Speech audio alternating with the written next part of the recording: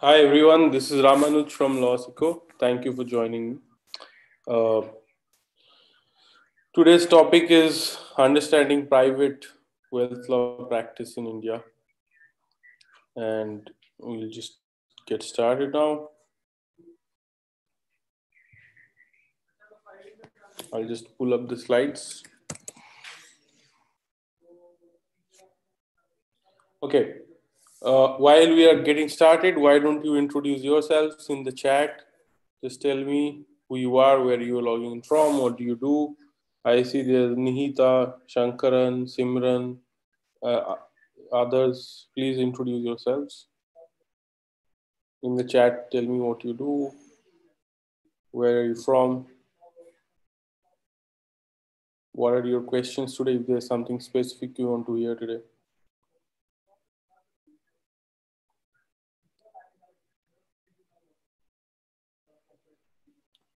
All right, let's get started.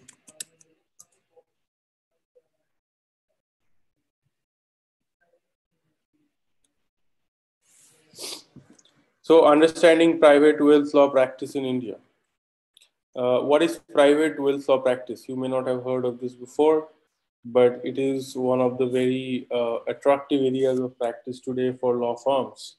Um, so there are many very wealthy people in India. The globalization and economic growth over the last 3 decades have led to a rapid rise in number of millionaires and billionaires in India.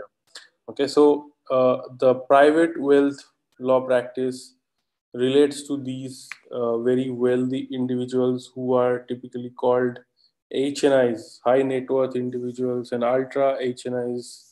Okay, UHNIs, ultra high net worth individuals.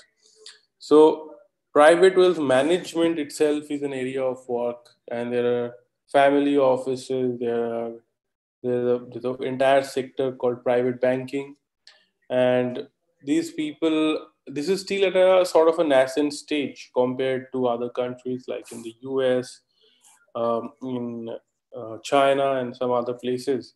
There is much more work in terms of private wealth management, right? An area of practice, as an area of practice, it's much bigger because they have many more ultra wealthy individuals in those countries, right, compared to India.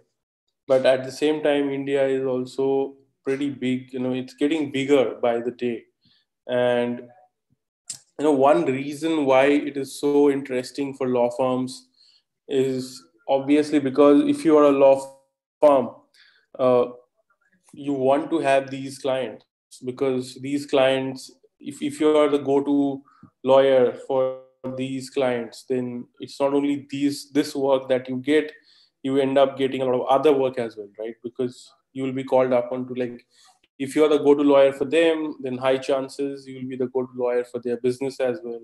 Or when they are in a tricky litigation or tricky business problem or a big transaction, there are high chances that they will consult you or your law firm in turn, right? So, for a lot of law firms today, this is like a really high priority area, right? So, they want to build very strong private wealth law practice. Okay. Uh, so, who are HNIs and UHNIs? Network individuals. There is a definition, right? So, can someone tell me what is the definition of a high net worth individual or ultra high net worth individual? Any idea? I'll wait for you to respond. Take a guess. How much money should one have to be called an HNI in India? Don't you want to know? You probably want to know, right? Or you must be curious. So take a guess, take a wild guess also, no problem. Anybody wild guesses? Well, nobody's saying anything.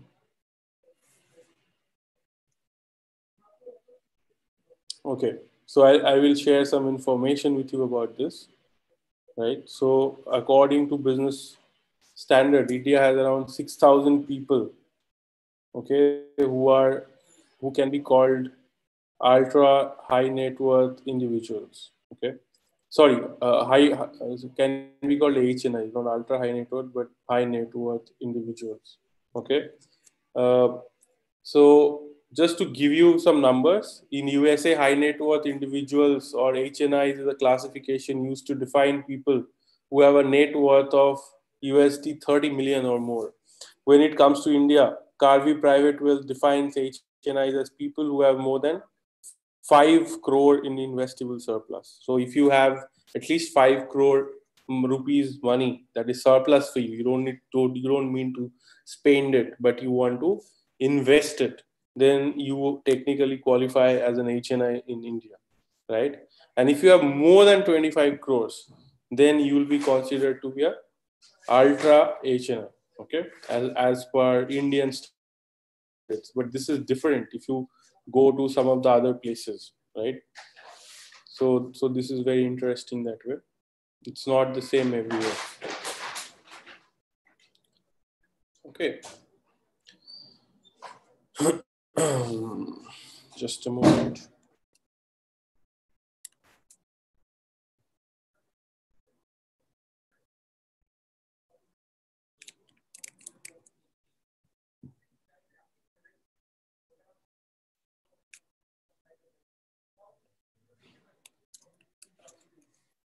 Okay. So do you guys know like some examples of any HNIs or ultra high net worth individuals? For example, film stars. For example, people who own businesses, right? So there might be people that you know of who are HNIs or ultra HNIs, right? Or I mean, if not else, we read about them in newspapers and so on, right? Okay.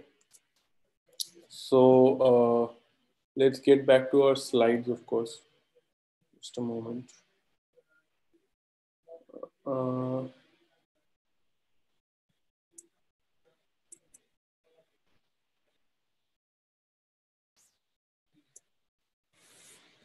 I don't know. My slides are not working. I can't load them. Anyway, even without slides, there is no problem. I can just continue.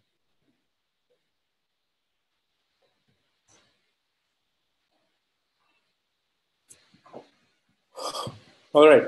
So we just talked about HNIs and ultra HNIs, right? So the next question is that what are family offices? This is the other important concept that you want to know about. What are the family offices, right? Uh, Family offices are private wealth advisory firms, right? They are set up by the HNIs or ultra HNIs, to professionally manage and invest their wealth, right? They are wealth management advisory firms who are different from traditional wealth management shops. A family office offers exclusive and a total solution kind of a service to a client in helping them manage their financial and investment portfolio. But usually the family office has only one client, right? So such HNIs often hire top investment professionals to run their family offices and manage their wealth effectively. So today there was a very interesting news in the Kane where they talked about Premji Invest. Premji Invest is set up by Ajim Premji, right? Ajim Premji is you must have heard of him. He was one of he is the founder of Wipro, right?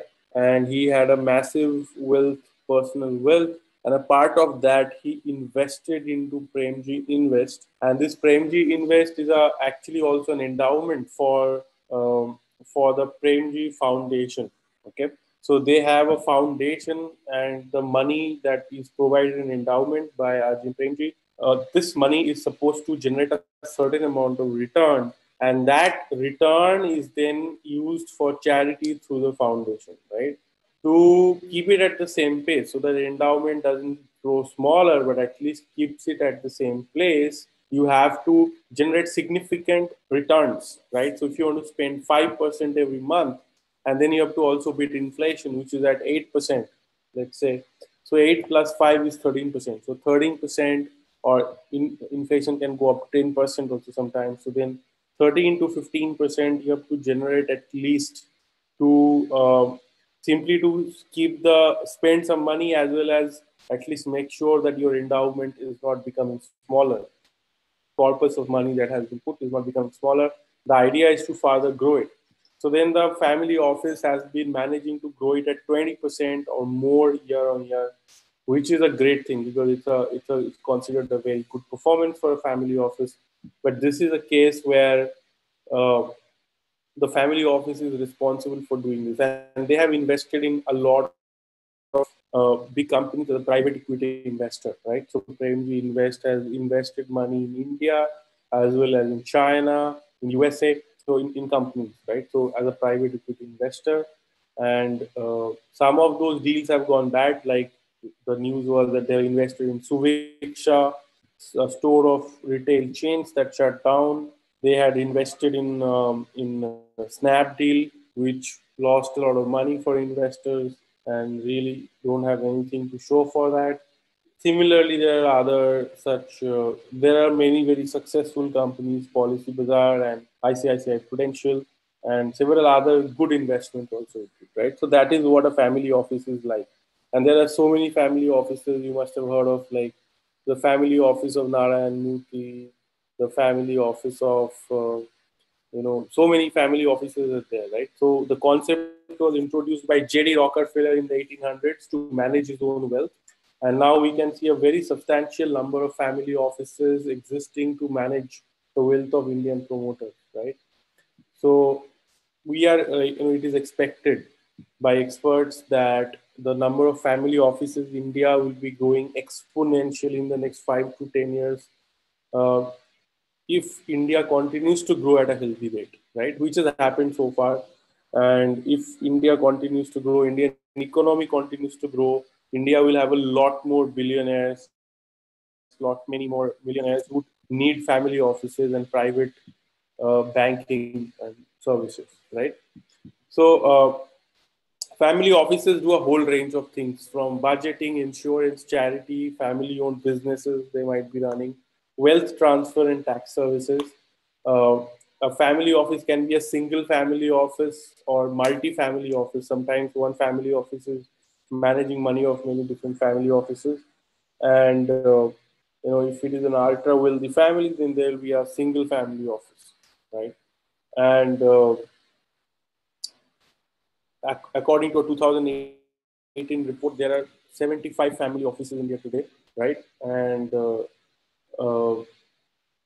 there are some of the examples. I have a list in front of me: Premji Invest, Aaron Capital, Barman Family Holdings, Catamaran Ventures, which is family office of Narayan Murthy, Artha India Ventures, R&T Associates, which is personal family office of Ratan Tata, Mahindra Partners, which is a P fund of the Mahindra and Mahindra Group, Three Sisters, founded by Mr. Rana Kapoor from Yes Bank, Ajay Piramal, Ajay Piramal SFO, right? So these are like Piramal Group and the Sriram Group, privately managed office.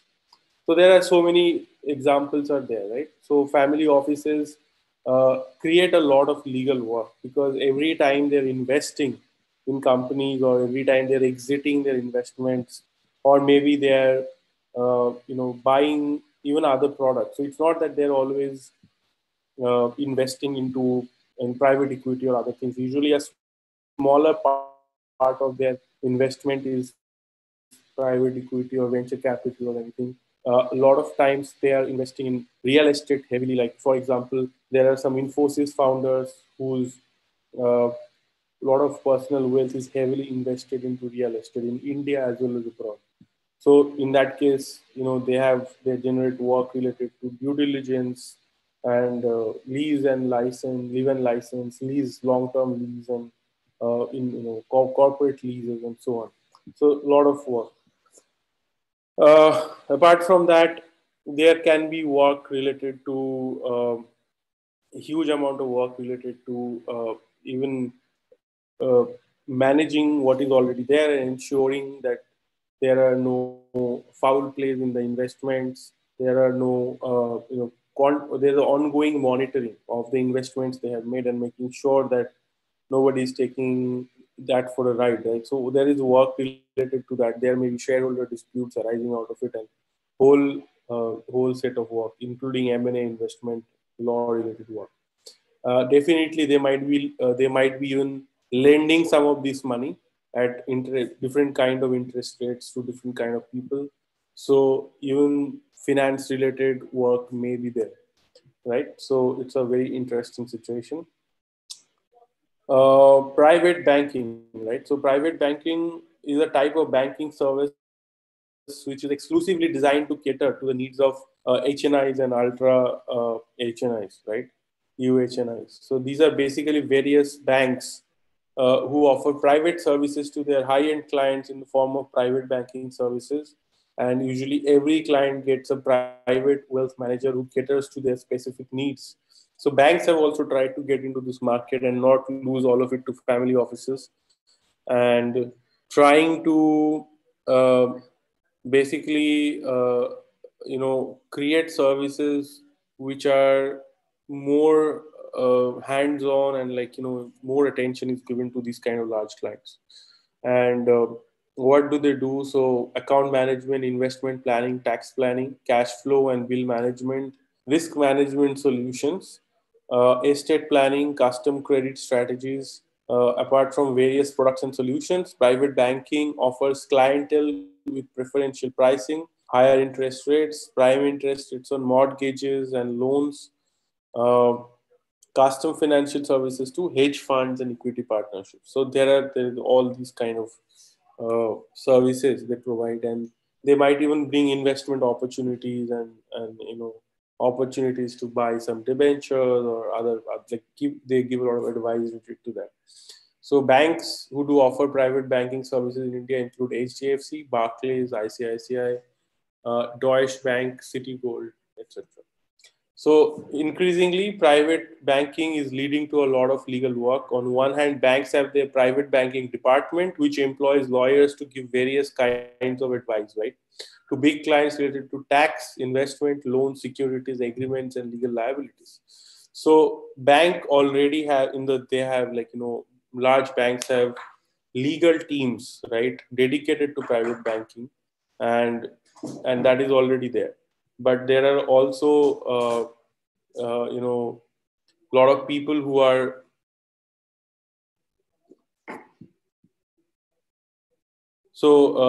there are a lot of people who are also doing other things, like they do not want to trust the advice of the bank entirely, given large sums of money at stake. So what they do instead is that they rely on their own lawyers. So wealthy individuals prefer to have their own lawyers who give them advice, even if they're using the private banking service from a bank. Okay, so some of the well-known people who are doing, who are famous for doing this kind of practice in India: Bijal Ajinkya from Khaitan and Company, Cyril Shroff from Cyril Amarchand Mangaldas, Nishit Desai of Nishit Desai Associates, Rishabh Shroff from Cyril Amarchand Mangaldas, Shreya Rao from AZB and Partners. So all large firms, as you can see, and their managing partners themselves get into this area of practice, and you can see their family members also sometimes are part of this practice. So that should give you an idea of how important this is. And of course, there are others also doing this practice. So definitely a very important area of practice. So what kind of work do you actually do? So if you are in private wealth law practice, right? So what is the different kind of work? So one definitely that comes to mind is estate planning, right?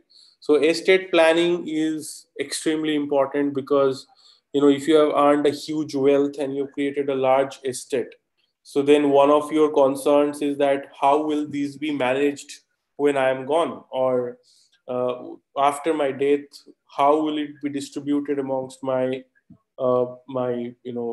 maybe children, or even other people, or maybe somebody else altogether, maybe. So there are a lot of concerns. Sometimes rich people even have pets, or they have specific people people that they want to be taken care of. Sometimes, there are dependent people who may be disabled, may be unable to look after themselves, may be having extreme illness. So even those are concerned that how will they be taken care of later on. So estate planning is an area of actually area of work for lawyers, where you plan. There are even other professionals, wealth advisors, private wealth advisors, who are giving you advice on how to do your estate planning, right? But lawyers make it happen. They give it the legal shape. They maybe write a will, and this is also a big problematic area, right? Just because you have made a will, because even after death of people, even if a will has been made, it is registered, even then there's a lot of uh, litigation done. Then people who are beneficiaries may get stuck, may not get the benefit of the will, and so on. It happens a lot in India. Like if you look at the Birla case, like the Birla dispute over inheritance of the Priyambada Birla's will, litigation went on for decades. And obviously people are concerned that if I love someone and I want to give my wealth to them, I do not want them to suffer after my death fighting in courts in litigation, right? So estate planning is not easy, and it has to be thought out, and to do it in a foolproof manner to avoid disputes, to avoid complications, is very, very important, right? So very good lawyers are hired to give top notch advice in this. And you know uh, so this is one thing, but there are even larger problems. So you may have, if you remember, there was a huge dispute between the Ambani brothers, right? So that is succession planning. So after Dhirubhai Ambani died, and the Ambani brothers were together for a while, but when there was a point when they wanted to separate their business as the Reliance Empire, right? And there was massive dispute over this, and it went on for a while, and there were like mediation, and the mother Kokilaben Ambani was involved in trying to help the two sons settle the matter amicably. And then finally the entire Reliance Empire was separated. Then there was the Anil Ambani ADAG group, and then all of that, right? So all of that happened. And so this is very important to understand, right? That uh, partition of large family businesses. And in India, there are a lot of family businesses, very large, family businesses. Somebody is saying brothers in case of Amachan Mangaldas. So absolutely, Amachan Mangaldas and Surya Shroff was the law firm, and it was broken, and then there was Cam and Sam. But before that, there was like exchange of legal notices, and a big public fights over this. And obviously, like it was also mediated and settled eventually. But there are these kind of matters are big. There's a lot of legal work involving partition of family business and succession planning. So in India there is a massive number of very big businesses which are essentially family businesses owned by family, and it's like passed down from generation to generation. And there are other concerns also, that just because somebody is in the family doesn't mean they will be able to run the business. For all you know, they'll end up shutting down the business or ruining the business, like in case of Anil Dhirubhai Ambani. Like all that he had the Mukesh Ambani and Anil Ambani started at the same place, but almost equal distribution of wealth. And then Anil Ambani is almost bankrupt today, and Mukesh Ambani is like has grown like nobody else. So I think all of them had the same kind of fortune, but one person squandered it and the other. So this is a great lesson for people who have businesses and they want to pass it on to the next generation. If it goes in the wrong hands, then everything goes to waste, and that is definitely a big concern for many people, right? So to do it right, and to not create rifts and all of that, it's a big challenge, and it is something that requires a lot of thoughtful work and a lot of legal protection, a lot of legal work, so that it does not lead to problems later. And so, of course, there is this concept of Hindu undivided family in case of Hindus, and there is a Karta who is the owner of this, who's the patriarch, the head of this family, and he has a lot of powers to act on behalf of this family. But then it is possible that somebody says one of the co-parsiners, right? You have to be a co-parsiner, one of the three generation people. Now women are also can be co-parsinner, so you can ask for a partition, right? I want my share carved out of the family business or a family's wealth, and I want to go my separate way. And this is your right as a co-parsinner, right? And this is definitely a place where also lawyers come into picture to give effect to the partition in a way which is amicable, and sometimes not amicable. A lot of disputes happen over this, but you can file a partition suit in a civil court to get that partition done if it is not happening amicably or people are not agreeing and so on, right? So lawyers are expected to make watertight agreements in case of these huge partitions, right? So I don't think people really these days run large corporations as Hindu undivided family.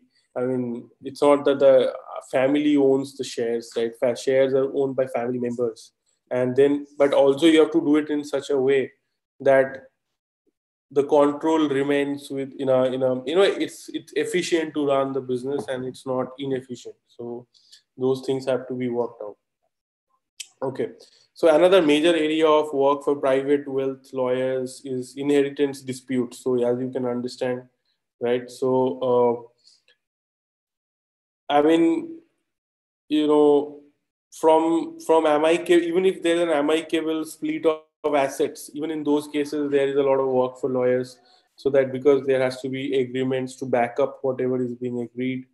And apart from that, obviously, if it is a contentious situation, then it will be argued in the courts, and there can be long drawn litigations, and it can go on for decades. And many civil litigators in India have made their careers doing these kind of matters. Uh, Drafting of wills, of course. Now this is a more obvious one, that drafting, if you are in a private will, definitely wills kind of is an important work. Management of trusts, so setting up of trusts and management of those trusts, administration of those trusts, this can all come to lawyers, right? um, so a private trust is a vehicle. So you can make a private trust, but sometimes they even make public but usually a private trust. So a private trust is a vehicle through which property can be transferred from one person to the benefit of another, and such trust exists to benefit named beneficiaries, right? The person who forms a trust determines the trustee, beneficiaries, the property that will be governed, and the rules which would govern the rights and duties of the trustees, also known as the settlor or the author of the trust. Like that is the person, settlor or author is the person who's creating it, right? But the rights and duties of a trustee can be governed by what are the terms of the trust. And this way you can ensure that things are done in a certain way. So imagine that you have some pets and you are worried that after your death, if the pets will be taken care of by the other members of your family. So in that case, you can create a private trust and ensure that a sum of money is available, and that somebody, you can appoint somebody to administer that trust, or you can appoint even multiple people to appoint, administer that trust and make sure that your pet is looked after. A lot of times people have minor children, disabled dependents. Sometimes there are people who are not in their in they are not able to manage themselves at all, or they cannot make any decisions, and such dependent relatives have to be taken care of. Or maybe somebody is in a vegetative state in the hospital and their medical treatment has to be continued, and I want to make sure that even if I'm not there, this is done. So I may want to set up a trust which takes over this work, and there's a corpus from which this work is done. Living will and euthanasia. This has become recently one area of work because a lot of people are creating living wills, and there is a concern that if I'm in a vegetative state, I don't want to continue living in a ventilator or living, forcefully kept alive when my, brain death has already happened. And there's a landmark decision by the Supreme Court in 2018, uh, which legalized the living will in India. So, but to setting up a living will is quite a complicated process, and you need help of a lawyer. Doing it on your own is next to impossible. So this is one side of the work, right? So this is like wills, inheritance disputes, and like partition and management of inheritance related trusts and so on. So this is all related to inheritance. The other side, you have the continuous optimization of investments and wealth management, right? So they said that making money is easier, but to keep the money is much harder, right? So what kind of work is there? Drafting investment and loan agreements, right? Tax optimization. So you might have to figure out how to minimize the tax on the corpus, or on the trust or whatever family office, etc.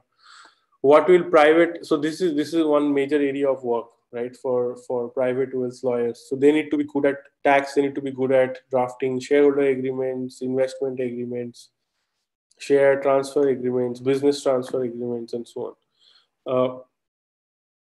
So uh, so these are more or less some of the areas of work. And real estate, definitely, which I also mentioned, because Indian family offices tend to invest in real estate quite a bit.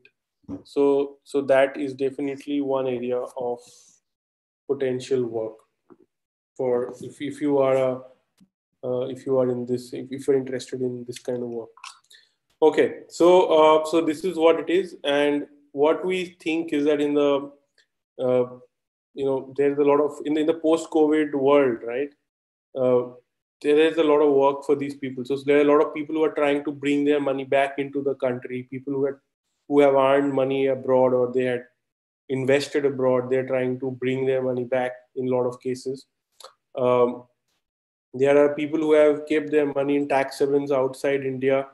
Okay, and so they are trying to bring it back, because they want to help their existing businesses with that money.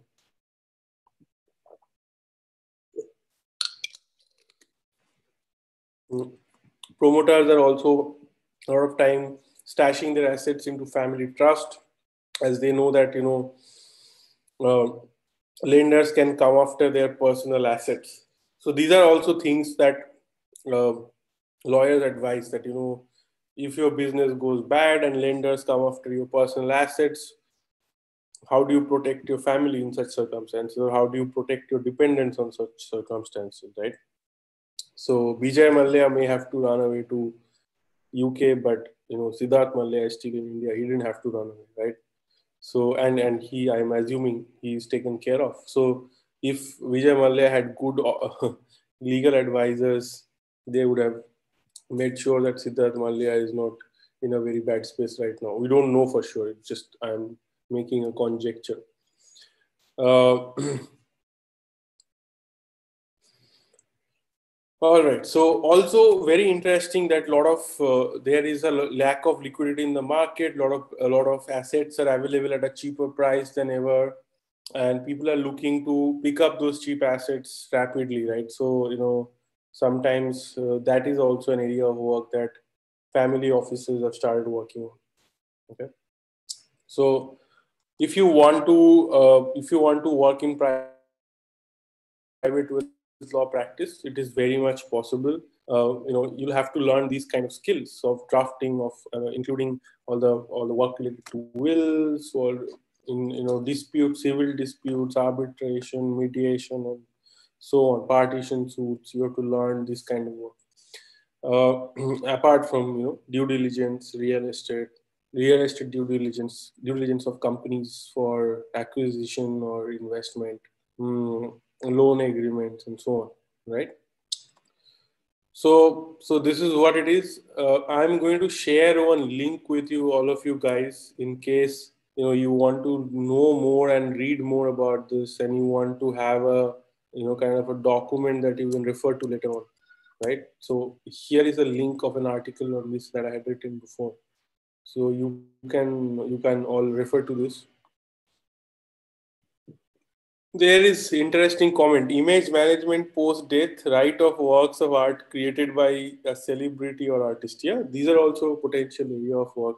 There is, there are people who are writing in their wills what will happen to their Twitter account or Facebook account or so on, or whatever social media account, Instagram account. I think people don't care about Facebook accounts anymore, but yeah, yes, an Instagram account or Twitter account can be quite valuable, and people are actually saying what would be done with those data. Simran Agarwal, sorry, did you say before that India has 6K HNIs and 75 family offices 2018? Yes, this is according to some reports, and in the link that I've shared with you, you will find further corroboration of this, and it is written in that over there as well. Okay, so that's about it. So if you have questions, guys, I'm happy to answer. Any questions, anyone?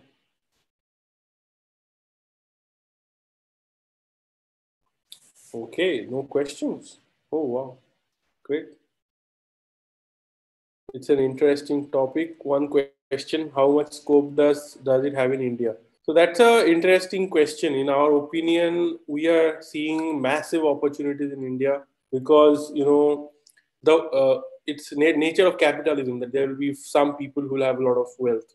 And it has happened in the US, it has happened in Japan, it has happened in China, it has happened in every country, US, UK, Brazil, and it's a matter of time in India. It's already happening in India.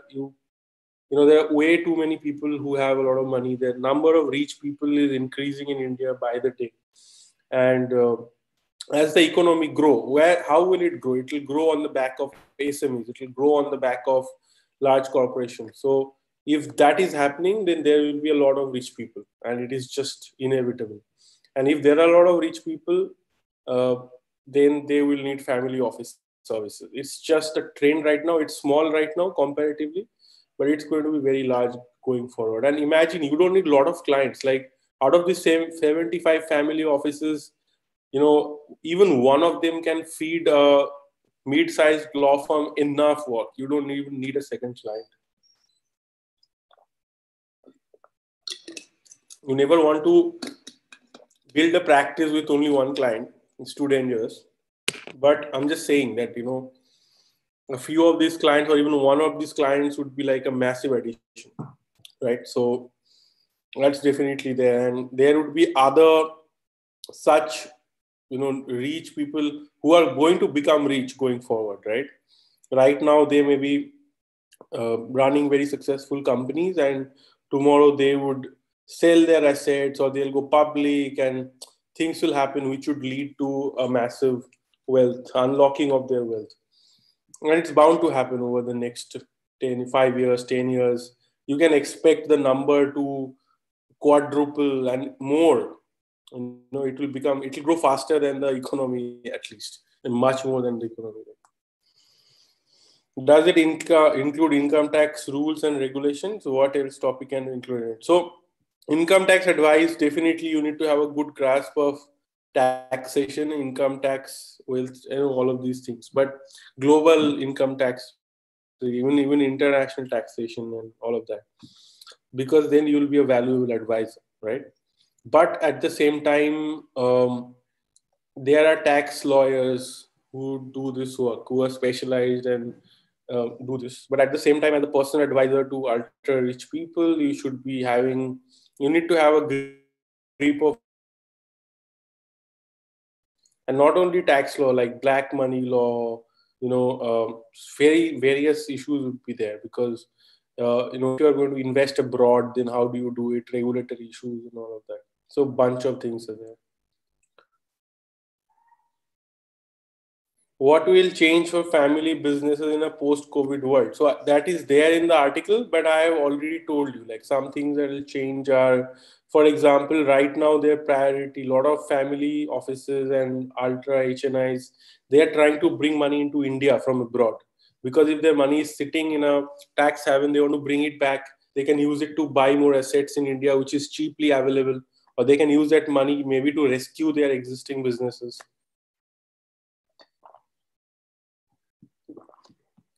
If their business is struggling, then one headache they have is that, I need to protect my family's wealth, right? Even if they're coming after my personal wealth, my wife or my children or my other relatives, their wealth should not be touched, and it should be adequately protected and so on, right? So that'll be interesting. And insolvency laws, bankruptcy, all of that can affect them, but there is a cutoff period. Like, for example, I think IBC looks back 2 years, but if the transaction happened before 2 years, they will not question it. So if I have transferred my some wealth or some property or some assets to somebody, and then I go bankrupt after 2 years, after 3 years, after 4 years, then this property cannot be touched. Only my personal property can be liquidated, right? So that's an interesting thing. How does one do estate planning, as it is, as in which sector to park or invest money in, where to invest the money, what skills are required to be learned in this? So there's there is wealth advisory services, right? So there are experts on this. There are bankers who work on this, investment bankers, your you have even private equity analysts